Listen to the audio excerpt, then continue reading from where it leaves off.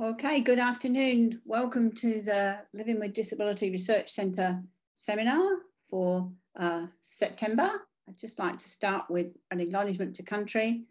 La Trobe University acknowledges that our campuses are located on the lands of many traditional custodians in Australia. We recognise that their ongoing connection to the land and value their unique contribution to the university and to wider Australian society. We're committed to providing opportunities for Indigenous Australians, both as individuals and communities, through teaching and learning, research and community partnerships across all of our campuses.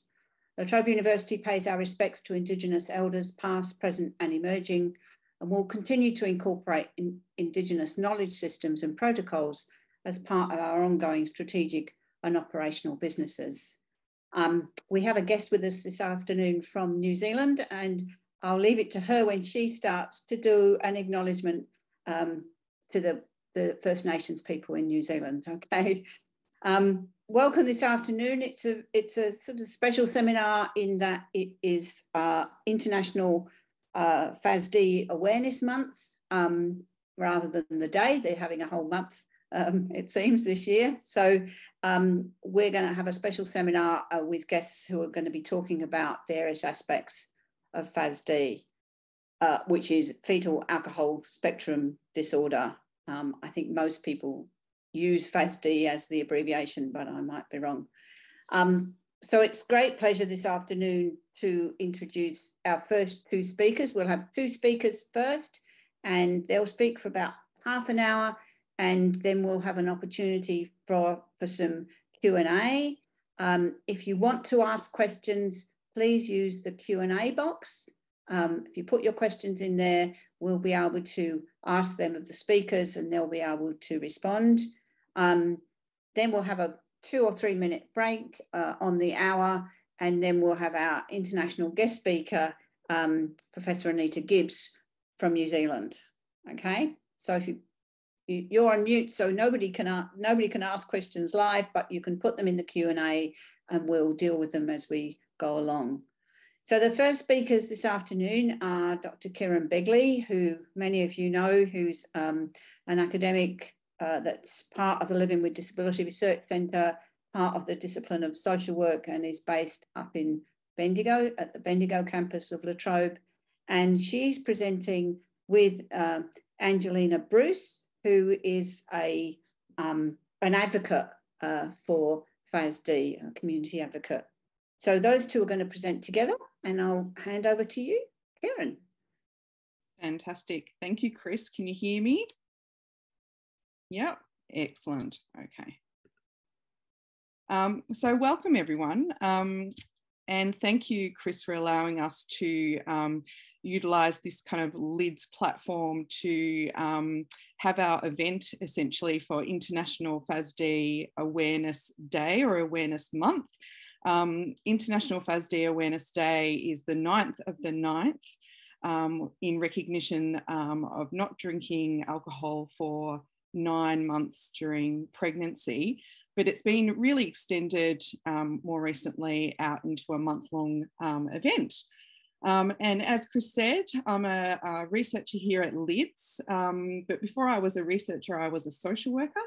And in my social work career, I spent a lot of time working with people who have FASD and their families. And I'm here today with my colleague Agelene Bruce, who is a FASD awareness raiser and also a mum to a child with FASD. And we're both part of the Victorian FASD Special Interest Group. So today is going to have a little bit of a different flavour in that we're going to be talking about FASD awareness raising. And then my colleague, Professor Anita Gibbs, in the second half is going to talk a little bit about some recent research around FASD. So let's start off with what is FASD. So FASD is Fetal Alcohol Spectrum Disorder, and it's a neurocognitive disability. And people with FASD have damage to their brain and their central nervous system. And that can lead to challenges with memory, with learning, with attention, with abstract thinking, emotional regulation, social relationships, cause and effect reasoning, and day-to-day living skills, amongst other things as well. And we also are becoming really increasingly aware that a lot of people with FASD also have physical impairments associated with FASD that we're learning more and more about every day. So we're recognising that it's not just a brain-based disorder, but actually a whole of body condition. And FASD is caused by alcohol exposure. FASD is caused by alcohol exposure in utero, so during pregnancy. And I was going to talk to you about how alcohol is a toxin and what it does, but actually I came across a video from one of my colleagues who was presenting very recently, and it's a video from the Department of Education in Western Australia. And it's a really neat little video. It's only about 2 minutes long, and it talks about how alcohol can impact the brain as it's forming. So we're going to have a go at playing this video for you.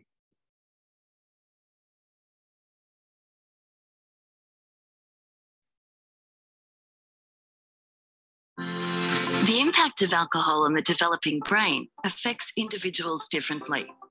Based on the pattern of brain growth, we know that the greatest areas of difficulty will typically be in regions of the brain that are further from the brainstem. The impact on specific neurons depends on the timing of alcohol exposure. The brain grows from bottom to top. It begins as a tube, and it is from this tube that brain cells move upward and outward to gradually build the brain. First, glial cells, the support cells of the brain, begin to move upward and outward, branching off from the tube, forming scaffolding that supports the movement of the brain cells, called neurons. The neurons climb up the scaffolding, moving to a specified location, and in some cases, replicating to form more neurons. Some neurons have a short journey, others have a long journey. When alcohol is introduced to the process of brain growth, it may disrupt the cells in many ways, damaging the basic scaffolding, confusing the neurons so they are unsure of where they need to go, and or killing the neurons. Because of the upward and outward progression of the neurons and glial cells, the neurons that may be more vulnerable to the exposure of alcohol are those with further to travel, as there is a greater likelihood of misdirection. Alcohol exposure before birth can cause brain injury, which is permanent. The challenges faced by individuals with FASD are a result of these injuries to their brain. When we understand this, we can focus on supporting individuals to develop personal and social capability and the knowledge and skills required for learning and communication.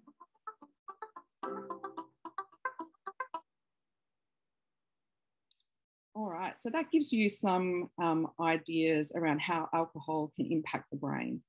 So when we're talking about FASD, or when we're looking at an assessment for FASD, we look at 10 different neurodevelopmental or 10 different brain domains, and these are the brain domains.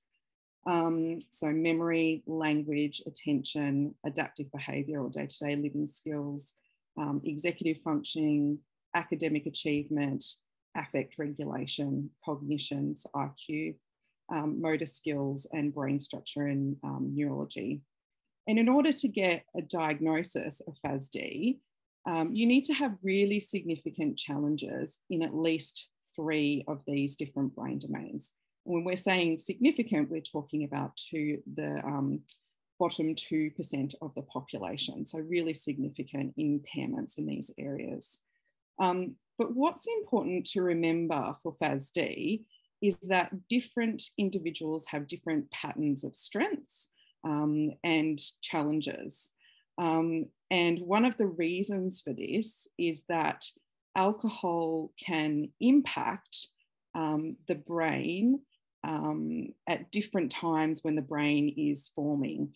And that exposure means that we have different patterns of impairments for people. So one person with FASD, for example, might have challenges with memory and academic achievement, adaptive behaviour and executive functioning, whereas somebody else might have challenges with affect regulation, attention and executive functioning, and somebody else with FASD might have challenges with academic achievement, language, they may have a low IQ, problems with adaptive behaviour and executive functioning. You'll notice that I've put executive functioning on all of those slides. Executive functioning are those kind of higher order tasks, being able to plan things and organise things, being able to link consequences to actions, for example. And most people with FASD have challenges with executive functioning. I'm actually going to hand over now, though, to my colleague Agelene Bruce, who has a child with FASD, and she is going to tell you a little bit more about FASD from a lived experience point of view. So Agelene, if you can highlight Agelene, spotlight Agelene, that will be great. Okay, thanks. Hi everybody, my name's Agelene and I am the biological parent to an amazing child with Fetal Alcohol Spectrum Disorder, and this is a picture of us here. I believe there is a video that's going to be played of my story, which I'm very pleased to share today, and I'm really happy to be here. Hang on a second, Ange. Of course, technical glitches. I'll just grab that up for you. That's okay. Bear with us, folks. I share screen. It's always fun when you're changing from one screen to another. And there. Can we see that? Beautiful. Everybody, thank you for being here. My name is Ange. I'm 47 years old and I have a 12-year-old son who has diagnosed fetal alcohol spectrum disorder, or FASD as it's known. I'm here today to try and bring awareness and to start a conversation around this mostly invisible disability. My belief is that behind every FASD child, there are two stories. There is a story of the mother and there is the story of the child. So I'd like to start with my story. My story began with some early childhood trauma that was external to my family. I had an excellent nuclear family unit, a loving mum, dad, and a brother. But I did suffer some external trauma. I found various ways to cope with that when I was a child, which didn't involve alcohol. And as I grew up, I found it an interesting social lubricant, but that's about all. And we'll fast forward to when I was 32 years of age and my mother was diagnosed with glioblastoma and subsequently passed away quite quickly. And that was the end of my nuclear family. My life was pretty much destroyed. I self-medicated with alcohol on that. A year later, I found out that I was unable to have children without IVF. I ended up falling pregnant at the age of 34. Hopelessly alcoholic. I was not planning. I was not able to have a child as far as I knew. And so I was 34 years of age, pregnant with my miracle baby and hopelessly alcoholic. When I did find out I was pregnant, I am in the subset of women who were physically dependent on alcohol. I was self-medicating on my mother's death, and I was also self-medicating on the fact that I couldn't have children. So you can see the irony in all this when I fell pregnant with my miracle baby. So this is where my story became my son's story. So I did everything that I possibly could throughout my pregnancy, except for stop drinking, because that was something I was unable to do. So I ate properly, took prenatal vitamins, went to all of the prenatal appointments to make sure my son would have the very best amount of care. So I cut down drinking as much as I possibly could without withdrawing. I did tell, unfortunately, my OBGYN at my very first appointment that I was an alcoholic and that I was in full flight alcoholism. And I was told at that point that alcohol's no good for the baby and you must give up. And that was it. That was what I was left with. So I did continue telling my story, but I was very less forthcoming about it. It wasn't asked of me again, and I didn't bring it up. I didn't feel that I could, to be honest. And it is super important to have conversations around this in a non-stigma, no blame, no shame. This is difficult stuff. This is really, really hard to talk about.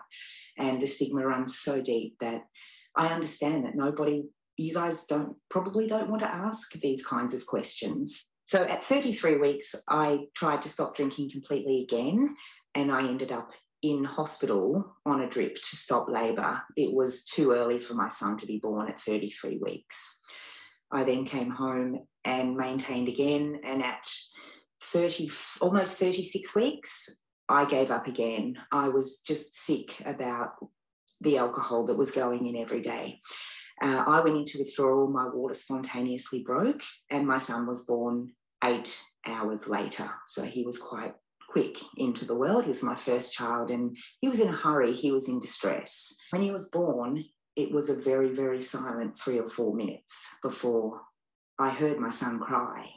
And I'm grateful every single day that I heard that cry.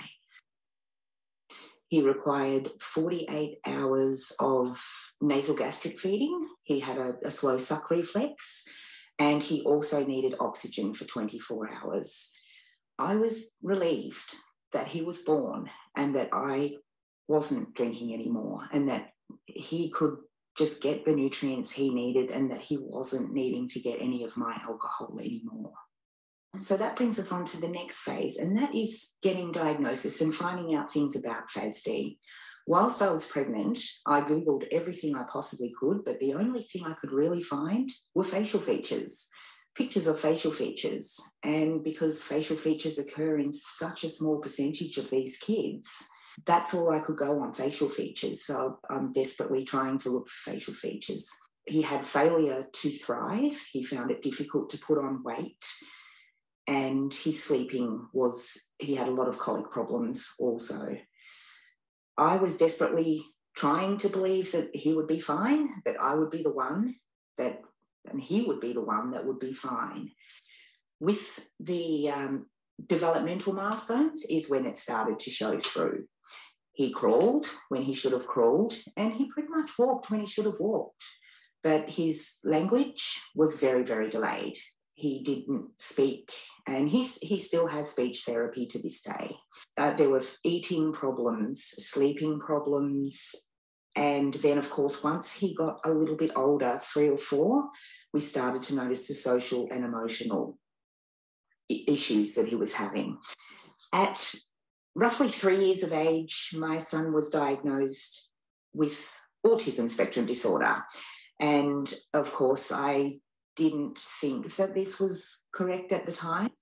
I went to seek a second opinion, knowing that I was fairly confident it was more than that. And the second paediatrician I saw was a FASD-formed paediatrician, and it only took him 2 minutes. Yes, this child definitely has FASD with the information you have provided, with his delayed milestones, and the fact that he's really starting to struggle socially and emotionally at the moment, that yes, this child definitely has FASD.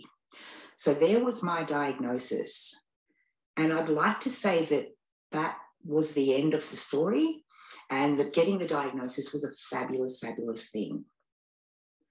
Then we needed to move on to the appropriate interventions and accommodations that my son required.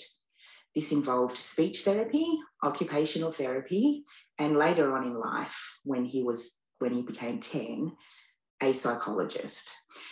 So my son has 3 fabulous therapists, all of which unfortunately didn't really know a lot about FASD. Unfortunately, when I rang to book them in and I was speaking to reception, I would be asked, does my son have a diagnosis of ASD?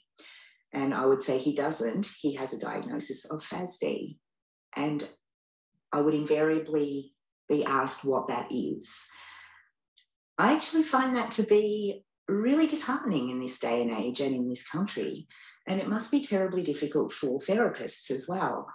Being I must admit, and I make no apologies, I am that parent.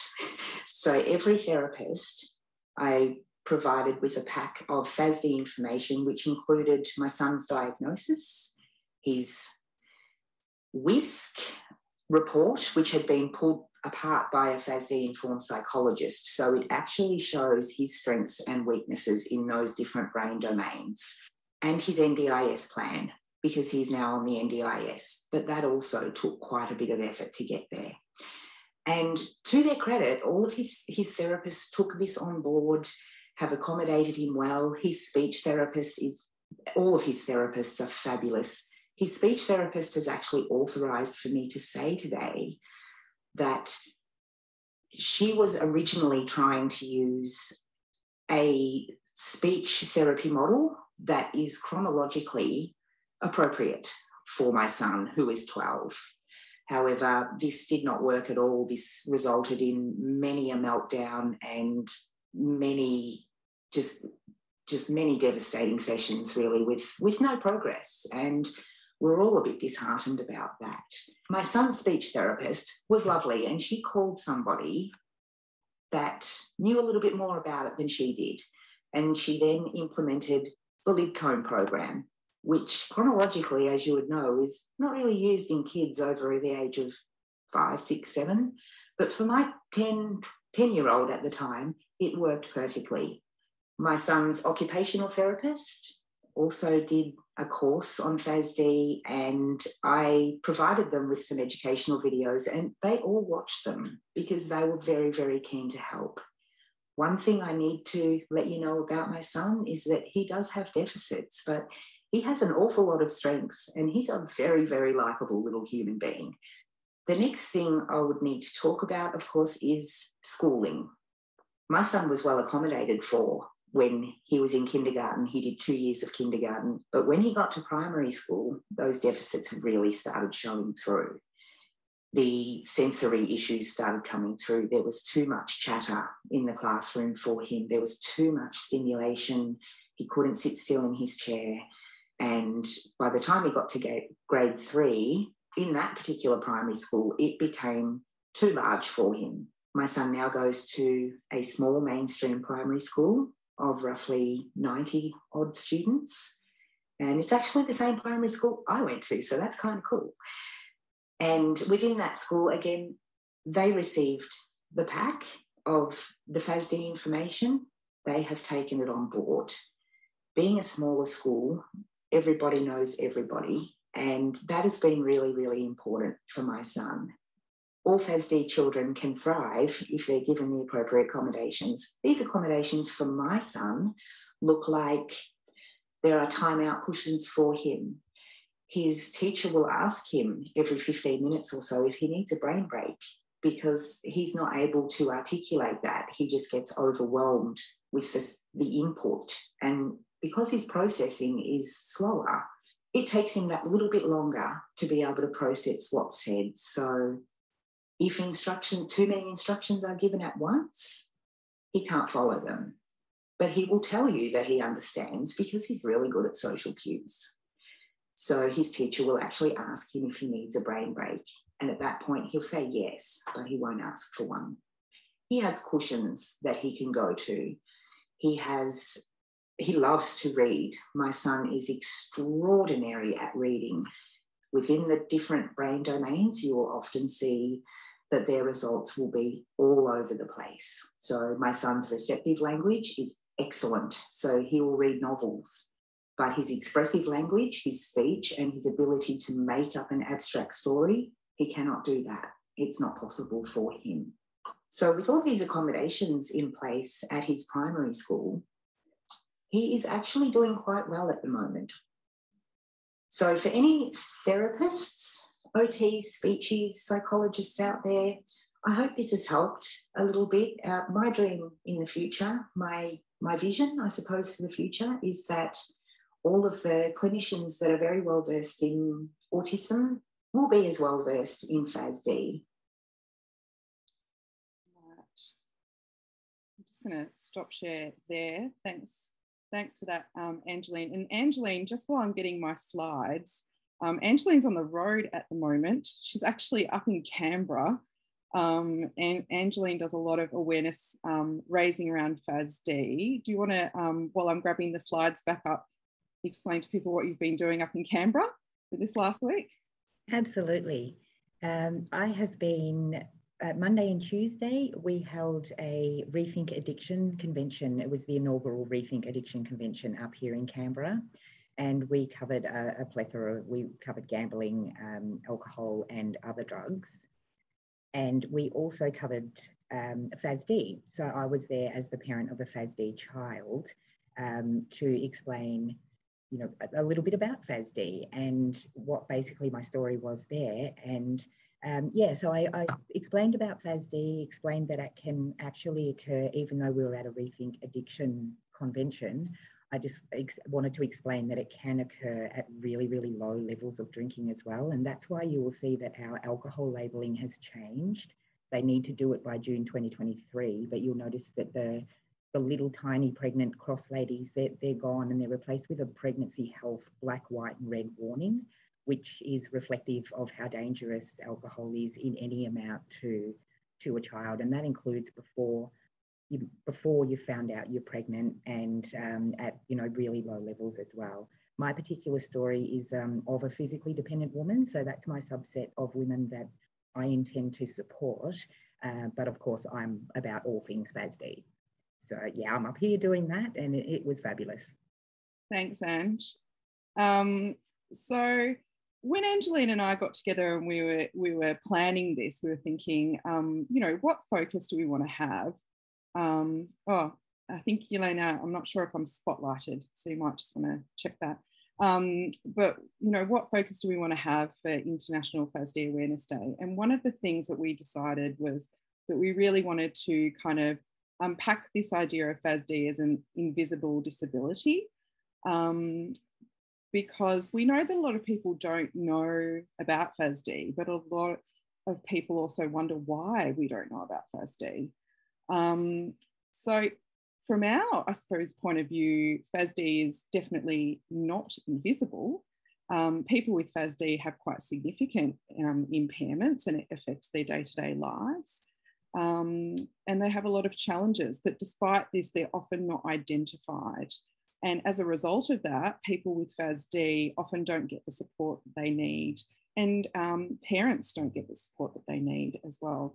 So we thought we might run through some of the reasons for why we think that FASD is hidden, and Angelene's going to start us off around prevalence. Yeah, the prevalence is very high. As we can see, the misconception is that FASD is uncommon. And I understand that there will be people with autism in this webinar. So I'd like for, my dream is for, you know, spectrums to work together rather than an us and them. So please don't take offence. These are just facts. Yeah, FASD is more common than autism, Down syndrome and spina bifida combined. At the moment, we estimate our prevalence at about 2% because we don't have a really current study, but there have been current studies in Canada, America and Ireland that put their prevalence rate at 5%. And we have done studies that indicate that as Australians, we drink more than those countries. So the 2% is a really conservative figure. And I like to use visual examples. So I like to, whenever I see something over 100,000, I like to image the MCG. So that's a whole MCG full of kids and adults with FASD plus 20,000 more. And that's only at 2%. So that's really, really conservative. We really think that it's really more about 4 or 5% in this country. Yeah, and we're thinking, so the international prevalence rate is 2 to 5%. There have been no widespread prevalence studies in Australia, but there have been some population-based prevalence studies. So we found out recently in a youth detention centre in Western Australia that 36% of the young people were affected by FASD. But this 2% and 120,000 people is, you know, if we take 2% of the Victorian population, it's 120,000 people. It's a lot of people. It's an MCG. Yeah, it's an MCG. There's also a bit of a misconception out there that you can identify people with FASD because they have specific facial features. And that's not entirely untrue. There are facial features associated with FASD, But FASD is a spectrum, and 89% of people with FASD don't have any visible physical facial features or other visible features of the condition. And what the reason for that is that in order to have facial features for FASD, the fetus has to be exposed to alcohol when those facial features are forming. And those facial features are forming, and correct me, Ange, if I'm wrong, it's about day 17 to day 21 of development. 17 to 21. So if you picture a lady who is maybe not know they're pregnant, or even they are, and they're binge drinking on a weekend. And so if they don't drink Monday to Friday and those 5 days fall in that, and then they drink the next weekend, their child will have no facial features at all. So that's how that works. And that's why 89% have no facial features. Yeah, exactly. And I suppose the take-home message is we can't tell if somebody has FASD just by looking at them. That's correct. Hand over to you, Ange. Another misconception is that FASD only occurs in particular populations, and that would be disadvantaged communities, our First Nation communities, and physically dependent women such as myself. I've already told you that it can occur in really low levels. And my partner actually is working at a quite an affluent Lutheran primary school as an IT tech. And so he did ask this special ed teacher if she knew what FASD was. She didn't. He explained it to her, and she said, "Oh, okay, no, I see that. No, they're in the eastern suburbs of Melbourne." And she said, "No, this is a very affluent area. We have autism and we have ADHD, but we don't have FASD here. We're just not that kind of area." So it's a really big misconception. It doesn't play by socioeconomic rules at all. Wherever alcohol is, it will follow. Another misconception is that alcohol is a condition that affects children. And it's easy to understand why people think this. FASD has the word fetal in it, Fetal Alcohol Spectrum Disorder. And when we look at kind of clinical practice or any practice across different areas, at the moment in Australia, but also internationally, the focus has been on identifying and supporting children. Most of the research around FASD is on children, and most of the training around FASD has either an intentional focus on children or implicit focus on children. And we found that out in a recent scoping review that I've done recently with my research colleagues, is that there's actually very little adult content on FASD and adults. But FASD is a lifelong condition. The damage that happens as a result of alcohol exposure is permanent, and it's lifelong. Children don't outgrow FASD, and teens and adults have FASD, of course. It's just that if they're not identified in childhood, they're often not identified.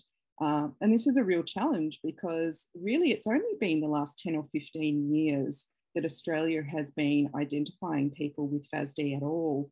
We only had the introduction of the Australian diagnostic guidelines in 2016. So there are a lot of people out there in the community that have FASD, and we haven't identified it, and we're not supporting them. Over to you, Ange. Yep, pardon me. Misdiagnosis and co-occurring disorders are a very common thing.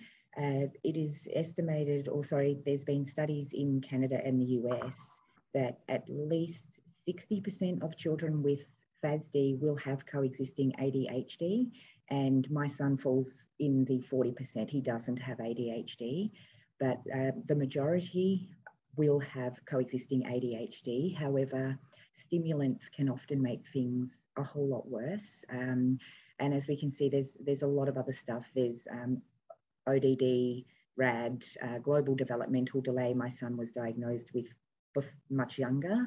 Then he was diagnosed with autism at 3, and there's conduct disorder as well in there as well. So there are, some people often call it when going for a diagnosis, and it's been really difficult. Some people refer to it as they've received an alphabet soup prior to getting their actual FASD diagnosis. Yeah. And it mimics, there's absolutely no blame here from me for any clinicians, because it's the most, a lot of women are not asked at diagnosis whether there was any alcohol during pregnancy. And it's the most obvious conclusion to jump to, because the crossover symptoms are plenty. There's a lot of crossover. So, you know, in their defense, as Kerryn said, we're just learning more about FASD. And so the obvious diagnosis to run to is autism, because it mimics autism really, really closely, although the interventions need to be very FASD specific and different.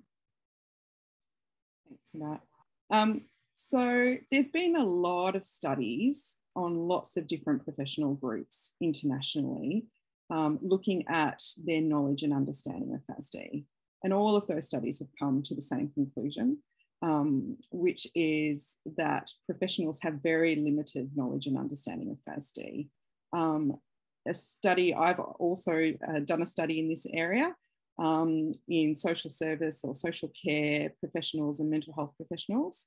And we found that professionals believe that FASD is relevant to their practice and their work, and they think that the people that they're working with are likely to have FASD, but they don't know how to identify it.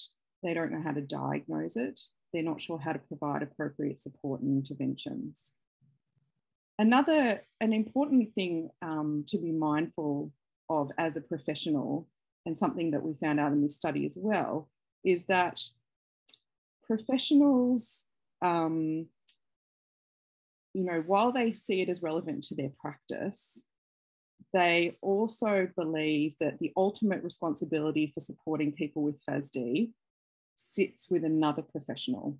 So people working in mental health think that FASD is an issue for disability services, and people in disability services think it's a drug and alcohol issue.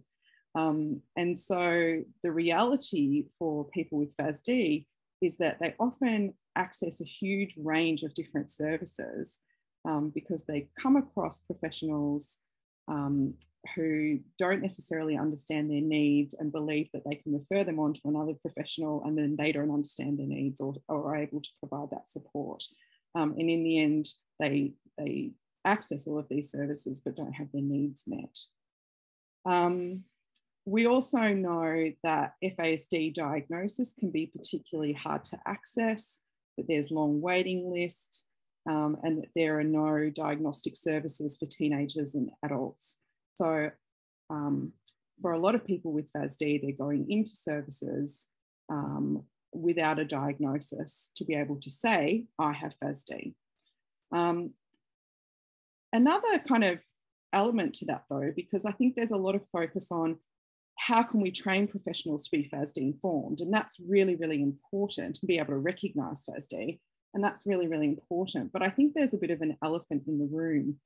And what I found in a different study on professionals' kind of views and values around FASD is that professionals' personal experiences of alcohol consumption and of pregnancy influence how or whether they engage with FASD.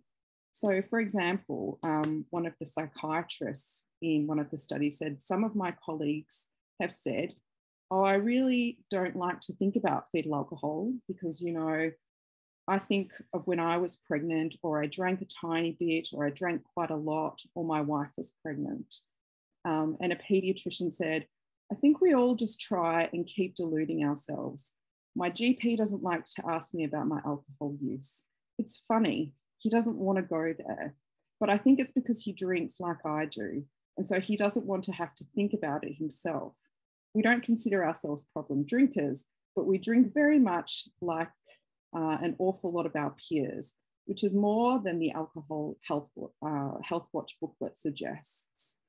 So, you know, this is kind of indicating to us that there are non-clinical kind of frames of reference that professionals are using to, that influences their practice around FASD, and that it's probably not enough to raise awareness and through training, but we actually have to critically think about how these personal elements impact whether people will engage, and ask the question, about FASD or alcohol use during pregnancy.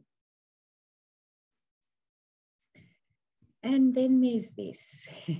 There is a lot of stigma around FASD, and whenever we have tried to educate the public or to get any information out with regards to FASD, it invariably ends up being even more stigmatised. So it is a stigmatised thing because it involves alcohol in pregnancy, and that makes everybody just a little bit uncomfortable. But when we've got headlines like this, that booze babies left brain damage by their mothers drinking are costing taxpayers $115 million a year. Had I have not already disclosed my alcohol, I disclosed, and had I have not already had my son, diagnosed, accommodated, all that kind of stuff, that would definitely have been a huge barrier for me to come forward, even if I wanted to, because that in itself is extremely judgmental. So even when we try and educate, it often ends up being even more stigmatized. And that's a tweet that I put up that I can't quite see all of it. But yeah, I believe that in a country where drinking is encouraged, it's advertised through sports and all that kind of stuff, it's everywhere really. So women are actively encouraged to drink, but then we dump on them and shame them when they do just that in pregnancy, or they become dependent and fall pregnant as well. And yeah, that stigma, it really needs to end. So is FASD invisible? Well, we would argue FASD is not invisible, but it's certainly hidden. And it's hidden for all of the reasons that we've talked about today.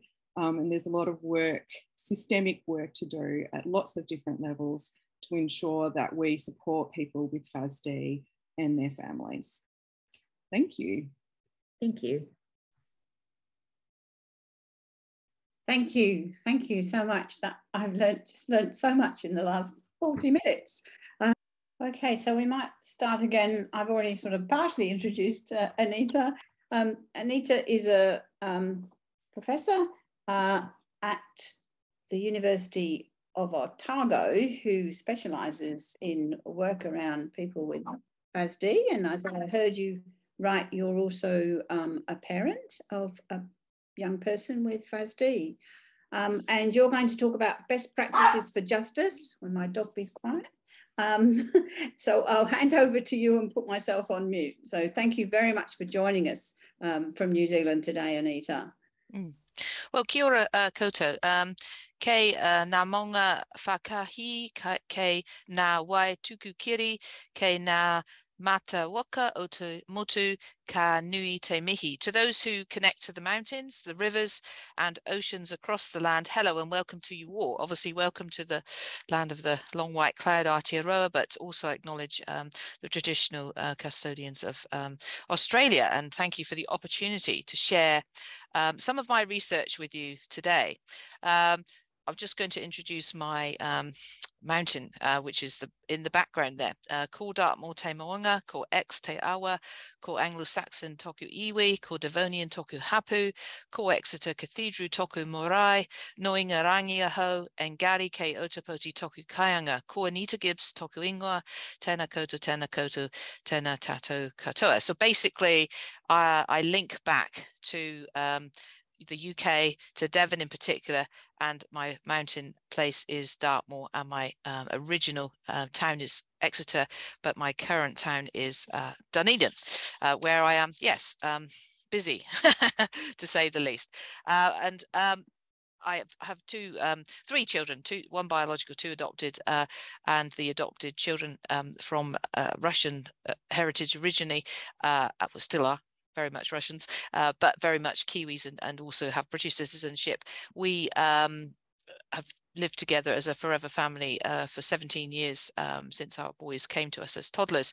And we have a range of the alphabet diagnosis in the family in relation to neurodivergent conditions, including FASD. So I have a great passion, not surprisingly. But the talk today is on some research that I've been doing. Haven't yet had enough time to do enough analysis. It's so frustrating. But anyway, I've got one bit that I can chat to, and this is about practices, perspectives really from justice practitioners on understanding youth, young people living with FASD. I've undertaken 2 projects with 90 qualitative interviews, and I know you'll know that's a lot of interviews, with people who are wanting to talk about FASD. 41 in particular with what we would call stakeholders, so people with a lot of experience and very FASD informed, and with a lot of vested interest. So 11 of them, though, because we're sort of narrowing it down as we go along, had significant experiences of justice, particularly with young people, but also just beyond that, and in the courts and in other ways. We basically undertook qualitative interviews and ask lots of questions about what does your work entail? What are you actually doing in terms of FASD? What are your concerns and interests about FASD? What do you see that it's missing? What's actually working well? If there is something that's working well, what system change do you want to see? What does well-being look like? So I'm just going to reflect on some of those questions from the analysis, particularly from the professionals, stakeholders that I've spoken to in relation to justice. But obviously there's some great work in Australia. I mean, loads of, I was just thinking about all the different researchers that I've read publications of and come to know through various networks. Phenomenal, fantastic work going on throughout Australia, as well as internationally. But, we don't have a lot going on in New Zealand. We've had some good material, but we don't have a lot of enough research, shall we say. But we know from experience that there are high rates of young people and adults who are involved in justice, who have mostly undiagnosed FASD, but who are definitely suspected to have FASD and other neurodivergent conditions. We know that, as we've already hinted at in our part 1 of this session, the staff working in the field of justice are often fleetingly trained. We know that. I mean, I teach social work students, I teach sociology students, I teach criminology students, and they get obviously the up-to-date stuff from me, but they've never had it from anybody else, and I never had it in my own training. So it's very early days in terms of base education, which we need to see a lot more of. So they're not necessarily trained to work in a way that we would call neuro-informed practices that understand disability, and particularly critical disability studies. It just hasn't come into base training sufficiently for many professions and allied professions, as well as social work and justice professionals. So we know there's a gap. And we also know that long-term justice entrenchment, which often starts early, we've got some great researchers again in Australia who've talked about that care to prison pipeline, and mirrored in some of the conversations we have in New Zealand, is that the early justice involvement can set people up on a pathway to criminalisation, particularly those with cognitive disabilities, neurodivergent conditions. The language is important, FASD. And their families being a family member with a lot of justice experience, I know their families get dragged into all manner of chaos and distress. So 11 professionals spoke to me more in depth around justice work. So we had a couple of social workers, we had a couple of police officers with a particular special youth focus, a prison chaplain, a psychologist specializing in youth criminal justice matters, a couple of legal professionals, and I've got to be really careful. I can't say too much about each of these because New Zealand's such a small place, and I have to keep as much as possible the anonymity and confidentiality. 3 other professionals who had extensive communication language expertise, education provision experience, and helping young people transition out of justice settings. So the details there, we did have 3 out of the 11 who had family members who'd been through justice, so they had lived experience alongside professional and other experience. So I'm just going to talk about key themes and then obviously discuss what that looks like in terms of what we need to do about it. Highlighting, of course, wonderful sets of comments and communications. I mean, this is part of the course, and it's part of the fact that we're not prepared to recognize what we're doing to young people or adults, that we just are using jails to be our disability services. So I've been listening to the Royal Commission for Abuse and Care inquiry avidly. I know you've got one going on in Australia, but I'm talking about the New Zealand one. And there was a quote recently of somebody saying, you know, that we're operating a very expensive failure model. And given that there's hundreds of thousands of dollars to look after people every year in a wholly inadequate environment for those people if they have neurodivergent conditions. I mean, it's bad enough for anyone who doesn't, but it's wholly inadequate and won't meet their needs. You know, we have so much ignorance, intolerance, and incompetence. The quotes here, you know, talk about people being blamed for, you know, their behaviors because nobody's understanding what's happening in the brain, that the brain is a physical lifelong injury. They're constantly feeling excluded, and they, you know, leave school early. The system has failed a person time and time again. Nobody recognizes the disability. So if we don't recognize it, how will we ever give proper support? Another comment, everyone kind of thinks that young people getting into trouble, and we've seen loads of headlines about ram raids and all sorts in New Zealand recently, you know, they get annoyed with people. They think they're feral young people who are just out there, you know, you know, in chaos basically, and not completing the task demanded of them. But I mean, of course, my view would always be, well, what are you actually asking of them? You know, have they got any hope of completing your demanding tasks? Have you ever made any accommodations for them? Anyway, they're not approaching people in an FASD manner, so they end up being penalised and punished, and, you know, more rules get put upon them. People think they're being naughty. No, they're not. So basically, this comment could be mirrored, I'm sure, in Australia. I don't think we're a very tolerant or empathetic society in New Zealand. I know the criminologist John Pratt has written quite a bit about our authoritarian and intolerant society generally, but especially towards people who offend. And it seems even more mirrored towards those who have significant neurodivergent conditions, neurodisabilities. A number of people talked about missed opportunities, the misunderstood, the misdiagnosed, and so forth, as well as that sort of mistreated because of those missed opportunities to diagnose. It's just a catalogue of missed opportunities. You think, why did nobody think to do something? Maybe somebody did, but, you know, what professional early on got what might have gone, what can we do? Can we keep them out of court? Can we divert them? Can we get them assessed? It wasn't it's not been in the toolbox. I know I worked in criminal justice myself many decades ago in the UK, but I didn't know about brain injury. Simply, I did not know truly about the impact of brain injury or traumatic brain injury or prenatal alcohol exposure impact or any of those things. And so I worked with clients and I was trying to reason them into good behavior, pure and simple, because that was the research that we had. Whereas now people, once they know and can be trained and actually can ask the questions, perhaps they can be saying, does this person need an assessment? There's something not adding up here. Often the judges, some of the judges in New Zealand are saying, we need to ask those questions. Systems that are wrong, that see kids facing terrible adversity on top of their disability, which makes life hard by being misunderstood and mistreated. It's like, it's already a tough life. Probably there's been early adversity. There may be some other struggles going on at home. There may be adverse childhood experiences.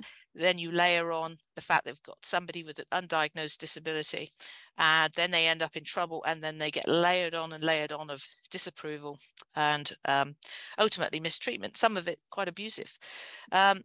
So also our group of children can be easily misled. You know, people will take advantage of them fully. We see that, those of us who are caregivers, all of the time. And as a result, sometimes our children might not know what's appropriate behavior. They do stuff, they get themselves into trouble, and it seems to repeat itself too often, sadly, kind of over and over. The justice professionals I spoke to, who were quite experienced, talked about the immense effort that they had to make to essentially train themselves. And they had to make a journey in that, because it wasn't obvious and it wasn't, you know, covered, as I say, in their training. And so they had to go do research. So a lot of them talked about light bulb moments and a family pestering them, or once they heard about the diagnosis, a family member taught them. Someone who's not part of the research study but has worked with my family members, talk about learning from my young one in particular, learning the most from my son in particular, that training them, that they'd never had as much teaching, but from one person, because they spent so much time with him. That was their greatest learning.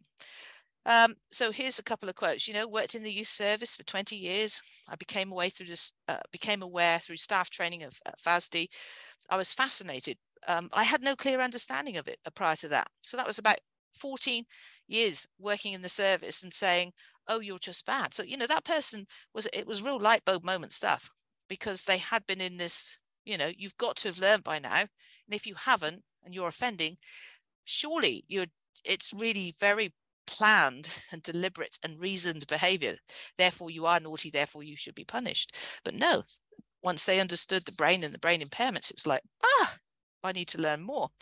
Another person, the lights went on for me. It changed my life. So that real kind of turnabout stuff, I realized that that we'd been missing a more viable explanation for the behavior. So huge, revelations to people, I suppose, and that by understanding that and not responding appropriately, in fact, we're not addressing the real issues. And the science. So one person was doing a lot of research, just to look at the brain science. That person said, well, I was reading, it was uncontroversial, it was rock solid.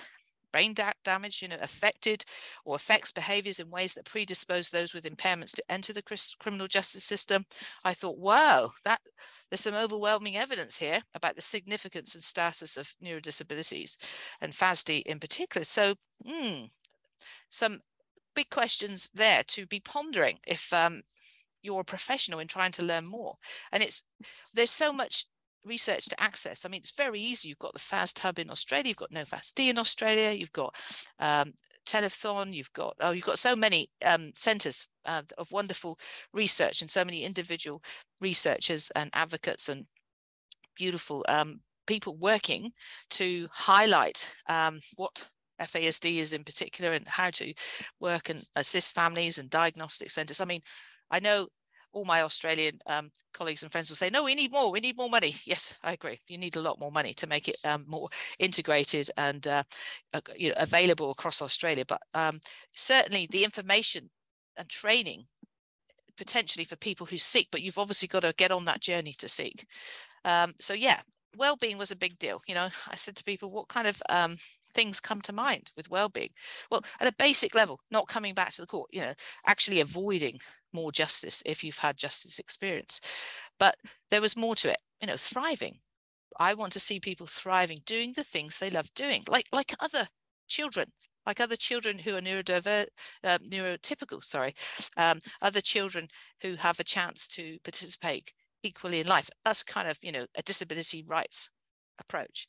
But certainly doing the things they love, feeling good about themselves, because so often this discrimination starts early for children. It starts in preschool, where they're getting judged at really quite an early age, and microaggressions are occurring to them throughout their education. So they get that sense of rejection quite early.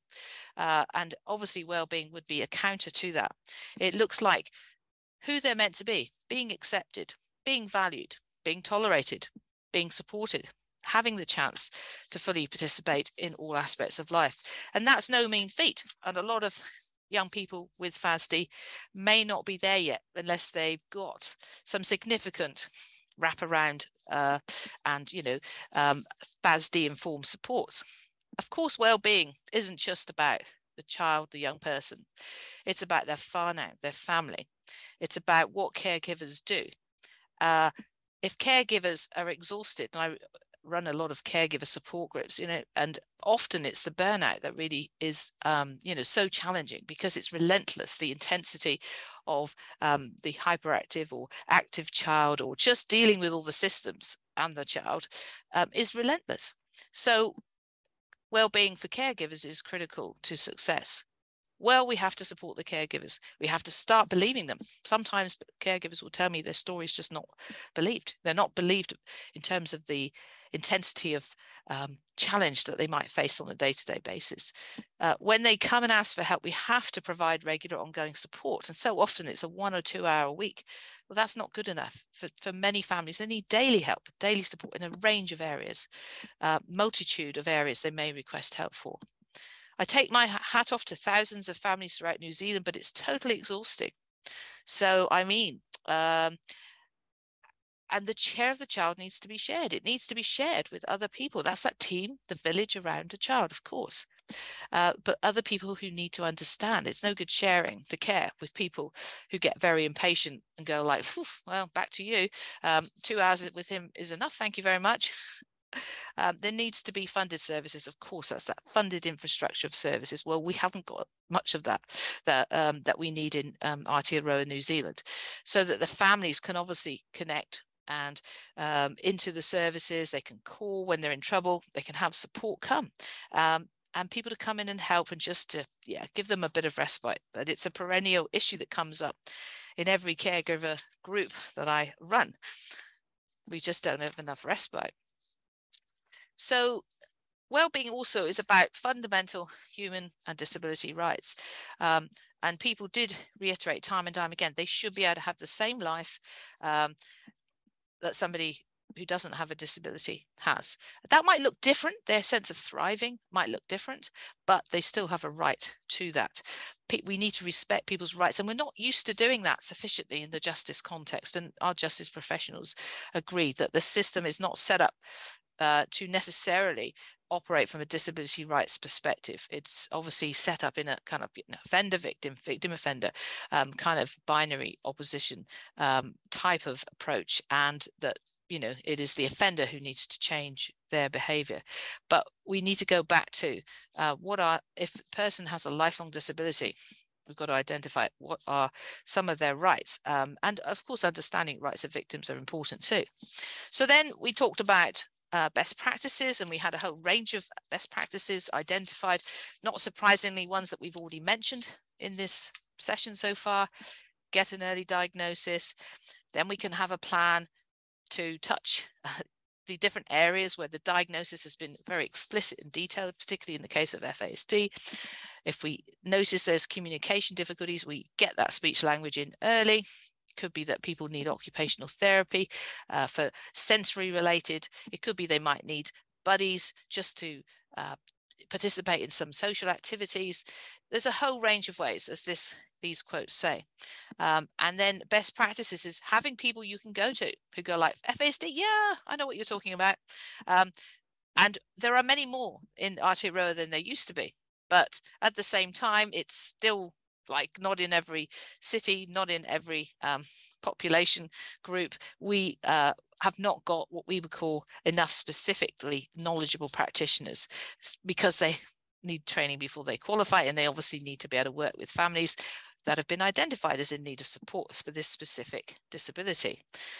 Obviously, people talked about other things like FASD navigators. We've got a few, we've got about a handful in New Zealand. People, again, who've been trained, knowledgeable, often caregivers with professional training and skills that are paid, and come alongside families and individuals to identify what the needs are, how they can troubleshoot, go along to meetings with families, scaffold some of the supports that families need.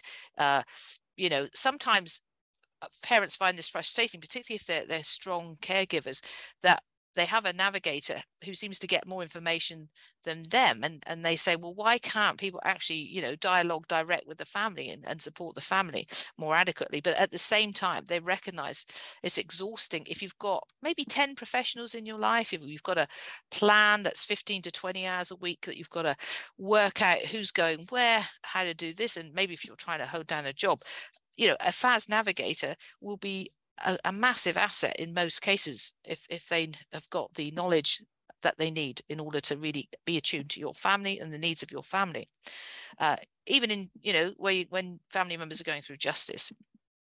So these are the sorts of comments within a navigation role, perhaps not always that is a very specialist role, but if people are going through justice services, it would still be wonderful if there are opportunities for kind of wraparound services.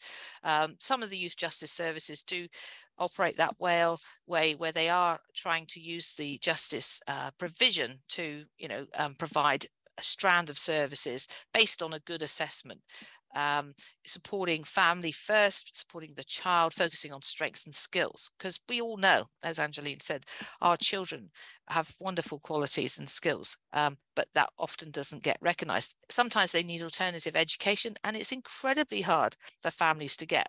And that could be the difference between being locked up in a youth justice residence or not, just having alternative education. People talked about, in terms of best practices, in some cases using specific FASD models. There's the internationally recognized 8 magic keys. It's very similar to something called the 5S model that a number of practitioners use in New Zealand, and that's kind of like support, supervision, scaffolding. I can't remember what the 5S's are, but it's basically sort of looking at, kind of concrete, focused ways, and keeping it simple is another one, to support the person and then give them, the best possible instructions, if you like, and illustrations. And it's usually things like also helping young people have picture-based images of their justice plans that the speech language or an occupational therapist might have helped prepare, so that they can actually understand what's expected of them, either through the process of planning or having to go to court, all of that sort of stuff. They talked about the brain domains, using the brain domains to, once a report has been filed, and then to try and actually work with a young person and their family to support different areas where there were more significant impairment, shall we say. Lots of common phrases that are used in FASD conversations. Can't, not won't is a really popular one. It's not about them being wanting, difficult and awkward and obtrusive and really naughty. It's about the fact they can't, because the instructions are too overwhelming. Brain, not blame. That's understanding the brain is impaired. Why are we blaming the individual for something they were born with? They didn't choose these impairments. They have to live with them. We should be helping them, standing alongside them. Then also a few people talked about Māori specific approaches, using particular bicultural models, and just having a lens that would use appropriate tikanga, as we call it, processes and value-based systems that would actually make it easier for Māori young people and their families to feel safe, to feel culturally safe in the justice context, which is a context where people feel pretty stressed and pressurized. Now, I've got to be conscious of time. People talk about best practices for justice specifically, of course, and we have international a lot of research and publications about the need for diversion, and that that really at the end of the day we need to find ways to divert disabled children. So we do need to identify disabled children. We don't want them to enter the justice system. We don't want any child to have involvement in justice in reality, but particularly those with extra vulnerabilities. And if they have contact with police, we want the police to go, we need to use every power that we have to divert. We need to divert, not once, twice, 3 times. We might have to try and work out a way and work out alternatives without the need to formally go to court 3, 4, 5 times. I've seen examples in Aotearoa where people have been quite proactive in doing that for not too serious offending, that each time they've actually gone for a discharged or not even gone to court through a planning process, and then worked out the supports and helps that a family has needed, so that the young person is kept busy and has got their alternative education and is not getting themselves into so much peer-related difficulties because of their vulnerabilities. So it can happen, but it doesn't happen enough, I suppose. But once in the system, again, we have possibilities at all stages. So we need communication assistance. It took us, we were justice involved, took us 4 years from the recommendation to get a communication assistant to actually get one. And since the advent of that assistance throughout the justice processes and then in home support, fantastic understanding, comprehension, insight levels. A lot has been achieved through having that, and we should have just had it a lot earlier, but we didn't get it. So specialist courts would be helpful. There are a few in place, but where, you know, that focuses on neurodiversity, as well as the overlap with co-occurring mental health and other challenges that people face. We need this specialist knowledge, this quote. You know, without this specialist knowledge and skill set, our children continue to be treated as neurotypical, which is not probably going to work. Well, we know it won't work. They're highly stigmatized. If we have more problem-solving justice process or court process, you know, is as well as police, that includes police being informal specialist lawyers and justice social workers and corrections officers, we're bound to find that our justice system will become more tolerant. No surprises there. How do we make our justice system more tolerant? They need to be informed. A lot of the time, you know, in analysing this material, people talked about the changes to systems and or attitudes. So it sort of broadly fell into, you know, needing to change resourcing, the acceptance of the disability rather than pretend it's not, doesn't exist, early screening, training, changed practice, and then going back to obviously prevention activities as well, so that we can reduce the numbers of people having FASD. So just a few quotes on resourcing. We need resourcing. I mean, obviously we need that infrastructure. We had a plan in New Zealand, but we haven't updated that plan, and we don't really have a lot of money attached to that plan, and we have pockets of money for different things, but we haven't got what we call a national strategy that's got money attached to it. So we need resourcing, obviously, to alleviate those difficulties. It's way cheaper than imprisoning. I mean, we say this so often, don't we, across the board, but somehow we still put billions into imprisoning disabled people. And if it can be classed as a disability, it's got to have lifelong funding to go with it. Again, some people will get short amounts of funding, but they don't, and they end up in justice. They can do quite well. A lot of people give me examples of under 18-year-olds who had some supports during their teens when they went a bit wayward, and they were kept out of further justice. But as soon as they hit 18, all of those funded supports stopped. And then boom, they were in the adult justice system and things were going rapidly downhill. These quotes, acceptance as a disability. But I guess what people with FASD need is they need for the government and all systems across education, health, justice, social development to understand it is a real disability. You know, it's not a you know, oh, here today, gone tomorrow. It's I mean, people have been accused of making this up. I mean, honestly, I've heard people, well-qualified people, saying there's no such thing. It's just another fad like ADHD. And those of you who know much about ADHD, again, it's this idea that neurodivergent conditions, because we are who are neurotypical and ableist don't understand them, well, therefore they can't exist. It's a sort of like, oh, I don't understand it, therefore I'll just go, no, it's just a fashion. We know too much now to know the impact of prenatal alcohol exposure. Too much good science to be poo-pooing it. So the acceptance is actually real. We need to see that happen. That's why we've got FASD Awareness Month. So we need to campaign and advocate and continue the conversations.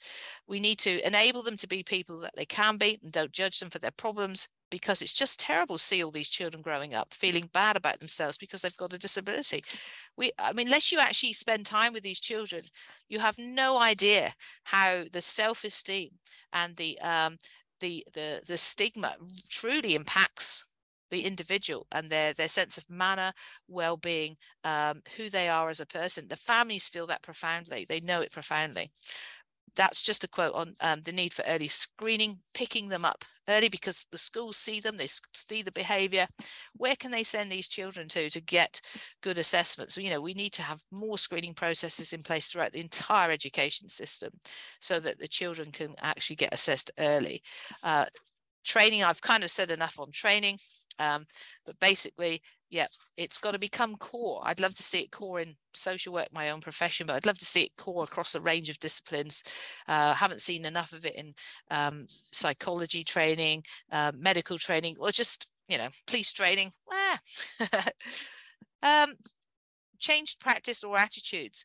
Well, this is an interesting quote. You know, you need to think about neurodisability and ableism, and you know, think about what assumptions are around the expectations, because they're in their own neurotypical world. That's, you know, other practitioners, so to speak. What does that look like? What are the rules? What are the layers of expectation that they're placing on young people who are neurodivergent, have FASD?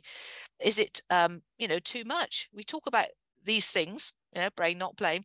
Think about it. If you understand the brain, you'll be less likely to blame. But the change has to come from the top. That was a quote. It's got to be, you know, a kind of national project or program, national training, national project. It's got to obviously focus on those prevention. The Canadians are very good at giving us fantastic models of prevention and intervention. But it's also got to recognize that if you're going to diagnose somebody and give them an FASD diagnosis, you need to give them follow-up care.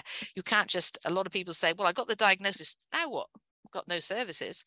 So back to prevention is critical. In New Zealand, we've still got to face up to our serious alcohol binge culture and the alcohol marketing. We've got to find ways. You know, a lot of my participants, I wasn't talking specifically about prevention, but that was a focus for them. They wanted to see the reduction of the harm of alcohol.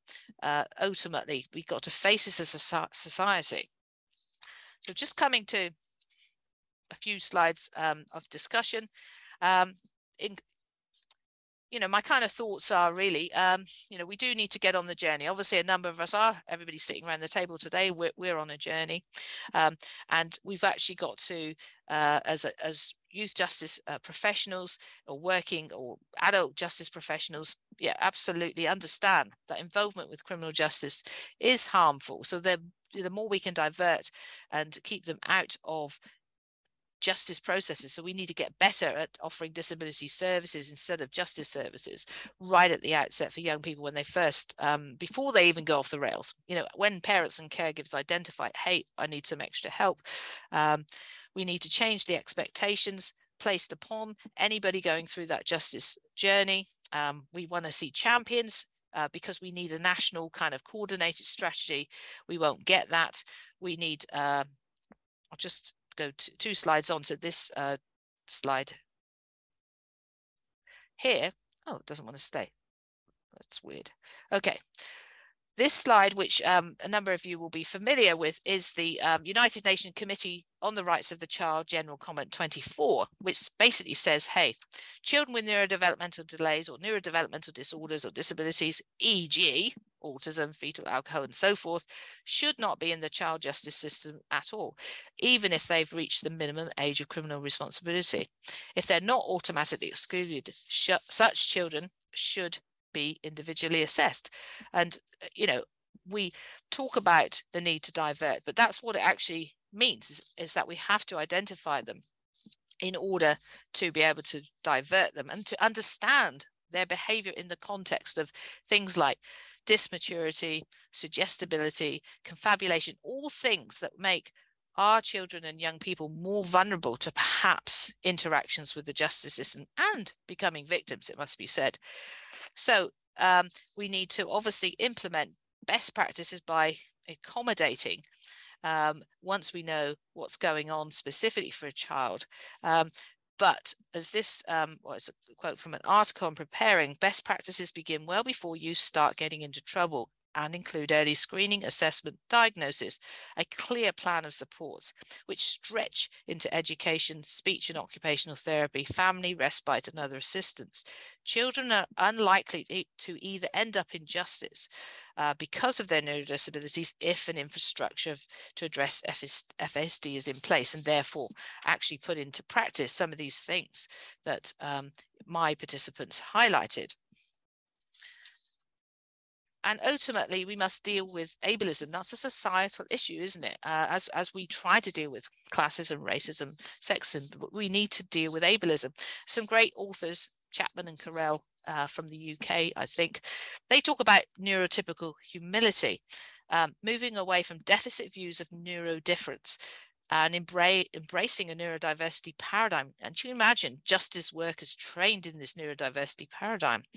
And that would focus on rights and strengths and flourishing capacities, about enabling people to be who they're meant to be and to be in the conversation and actually bringing about change and having a voice to bring about change.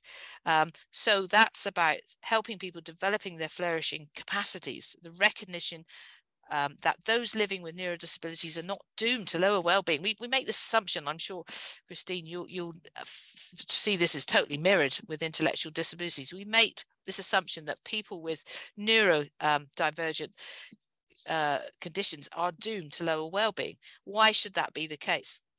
It's people who are neurotypical or being ableist are making those assumptions. So we need to recognize they're not doomed to lower well-being. We need to recognize that their thriving and interests can look very different from those, who are neurodivergent. So my last slide is basically concluding from just, obviously a few interviews, but linking them to the other interviews that I've undertaken. We do need urgent training and practice for all professionals working in the youth justice space, and we need to ensure disability rights are upheld to enable that flourishing and participation by young people who are often forgotten about, really. Thank you.